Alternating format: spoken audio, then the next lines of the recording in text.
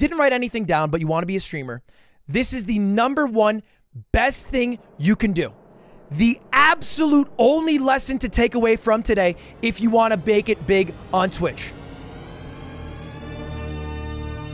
Quit.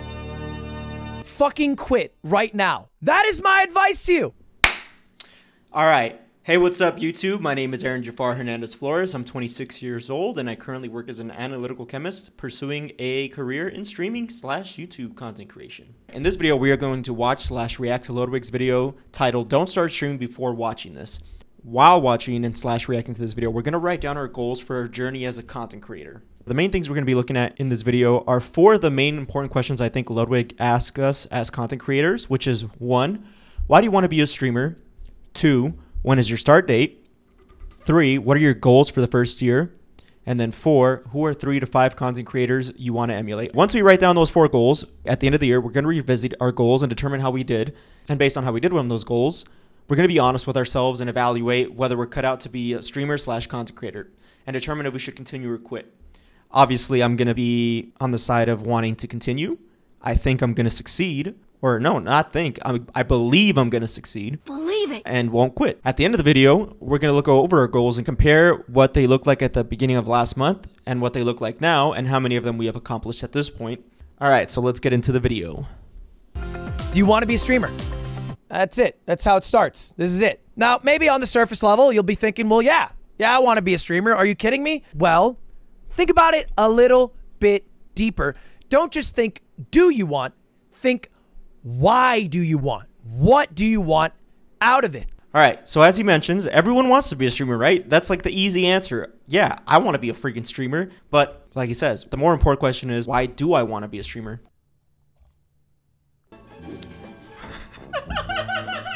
I don't think I thought a lot about that question in the beginning, but as I've streamed more, I've really thought about the question. I want to break this down into 2 parts where I have 2 answers. My first answer being my original answer when I first started, and now my new answer being similar to my first answer, but I've updated it, I've changed some things because my goals changed in that time. For my original answer, I said something along the lines, I want to be a streamer because I want to find more time to do the thing that I love, which is gaming. Wait, what is this? What is this? Currently, my career, my wife, my family, my friends, even my pet, you know, or I guess he is part of my family, take up all my time, which leaves me little to no time for my favorite pastime, which is gaming. And that's not to complain, you know, it's part of life. We all have to grow. For me, if I could potentially become a successful streamer, that would replace my career and would still leave me time for my family, my friends, my wife, all that stuff. And I would get to do the things that I love. I would get to play video games. Again, don't take that as in I don't like those other things. I do. The second part of my original answer was, I want to become a streamer because I've never felt like I've had control of my life and haven't been entirely happy as I've struggled with depression and anxiety, as most of us do probably, or most of us that are streamers, content creators, or people who watch YouTube in general. I believe that these problems come from the fact that I've always just done what was expected of me and not pursuing what makes me entirely happy, which is gaming. I believe that streaming would give me that control and happiness that I've been looking for, and I have evidence to back it up. In my first month of streaming, I was super excited. I was super happy all the time. I was really motivated to go do it. It was something I was working towards. It was my own personal goal, and I think I was missing that in my life, you know? Just apart from that, I think as a little kid, I've always dreamed of playing video games for my life. That's just something that I've always thought of. Lastly, in my original answer, I said I wanted to become a streamer because even though I have friends that I can talk to or have friends in real life or gaming friends, it's extremely hard to find time to spend with them as we're all busy in our lives and have conflicting schedules. I mean, we can all probably relate to this, right? Like, as we get older, we get busier, we have our jobs, we have family, we have our partners. I don't want to use the word partners anymore. I have my wife and other people have their relationships. That was my final answer because becoming a streamer would allow me to have more time to spend with my friends. And more importantly, I want to work on building a community of what I want to call a community of homies. That seems super cool to me. Okay, so now I'm going to talk about my new answer, right? As I mentioned earlier, it's not different than my original answer. It's just a little more detail. It has some things that are added to it. In the short time that I've streamed, I've actually been thinking about my last point a lot. You know, the point about building a community of homies. That's something that I'm really interested in. This is going to seem unrelated, but the reason I'm really focused on that last answer, in the time that I was streaming, Spider-Man Across the Spider-Verse came out, and to prepare for it, I rewatched Spider-Man Into the Spider-Verse. And as you can see, I have a lot of reference to it even right now in this video, where you can see on the bottom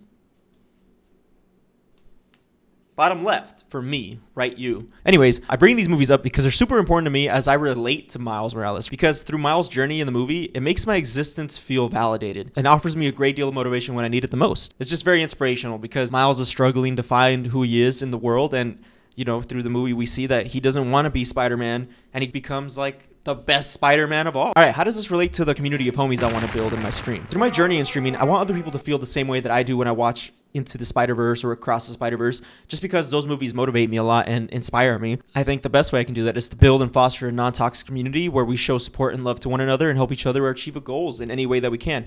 We're gonna be there for you the whole way, you know, because you know, we'll support you. We'll do everything we can. I'll be here when you get canceled and until the very end. Let's fucking go, Johnny. We got a lifer over here. Johnny W. Johnny W. Can we get W's in chat for Johnny, please? All right, so now we're going to move on to our next 3 points, which is when is your start date, what are your goals for the first year, and who are your 3 to 5 content creators you want to emulate. But really, actually do this. Write this down. 3 things. First of all, if you want to be a streamer, when are you going to start? Set a hard start date when you're actually going to start. All right, yeah, so we've already done this first part. It's in my whiteboard back there.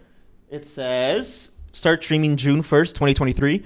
But as I mentioned earlier, I've already started streaming even before that. That's because Zelda Tears of the Kingdom came out, so I thought it would be the best idea to start streaming right away so I can garner a bit more audience for the release of the game. But yeah, I started streaming in May and haven't stopped then. I stream every Monday, Wednesday, Friday, 8 to 10 p.m. now. Right, your goals for 1 year out. Success isn't based on how big of a streamer you are. It's based off the goals you set and your ability to achieve them in a certain time frame. All right, as I mentioned before, I've already written goals. I've already explained that I've changed some of my goals.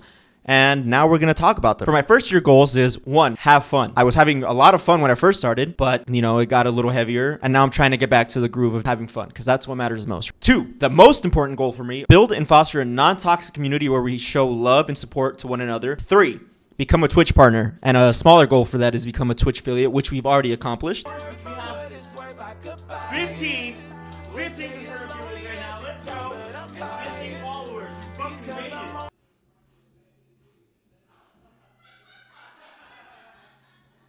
Fourth goal, get 1,000 subs on YouTube and 4,000 watch hours or 10 million short views to become a YouTube partner. 5, stream at least 3 days out of the week with a minimum of 1 hour each day, but try for 2 and be consistent with the days and times. And again, I've already achieved this. 6, be more active on social media and try to post at least 2 to 3 times a week. I'm doing that every morning about when I'm going to be streaming or just things in my life, which is awesome. I've achieved that goal as well. Goal 7, the hardest goal for me, learn how to edit. I say I struggle with this because I'm not good at editing. No one is when they start, but also I have a hard time wanting to sit down and edit. I got to get that motivation. Maybe I need to watch more Spider-Man. My last goals are learn how to structure videos by making scripts. Post edited content at least once a week on YouTube. If it's not at least once a week, I'll try to get one at least once a month. Last goal was to create a Twitch schedule, which I've already done. Again, Monday, Wednesday, Friday, 8 to 10 p.m. I stream every single time without fail. And then the final thing to write down, 3 to 5 creators you want to emulate. 3 to 5 content creators I want to emulate. My main one, my one on my number 1 list is Hasanabi.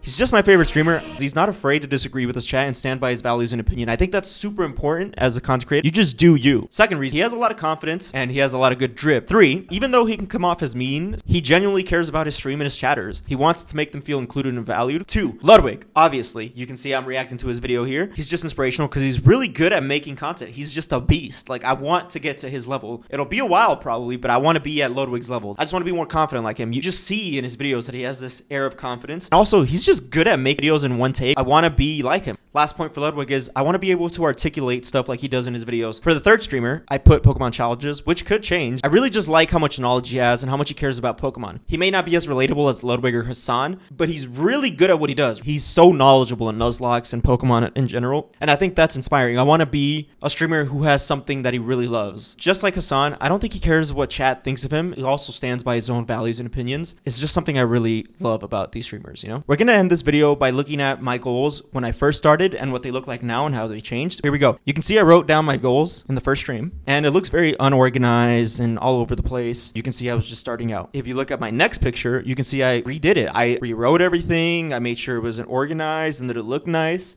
And you can see that some of these goals are similar to the things that I talked about, but they've also changed based on what I talked about earlier. All right, so now I really want to hammer down the point that the most important goal for me in streaming is to build a non-toxic community or a community of homies where we show support and love to one another and really try to help each other be the best version of ourselves in any way that we can. You know, again, it doesn't have to be financially. It can be in any type of form where you maybe have a skill that someone doesn't have, and that's awesome. I want to have a community like that. All right. What's next, apart from wanting to build that community? One of the other goals I really want to focus on is becoming a Twitch partner. And that's going to take some time. I don't expect it to happen overnight, where I get 75 concurrent viewers at a time. Apart from becoming a Twitch partner, I also want to make the viewer experience on my Twitch channel much better for viewers, just because I feel like I've already had subs in the first month, but I didn't really give them much rewards, and I really feel bad about that because they spent money. So I want to give them rewards. I want to make them feel like subbing is actually worth it. And apart from that, I'm working on a Discord community. I'm excited because I'm going to foster my community there. To end off this video, like I mentioned in the beginning, at the end of the year, we're going to come back and revisit these topics / goals and determine how many of them we completed and how many we failed at. And based on that, we're going to evaluate whether we're cut out to be a streamer / content creator and determine if we're going to quit or not. I'm going to bet on myself and say with 100% confidence that I'm going to make it. I'm not going to quit. I'm going to continue. And I hope to see you guys all there. Hope you guys enjoyed this video. I'll see you guys on the next one. Peace.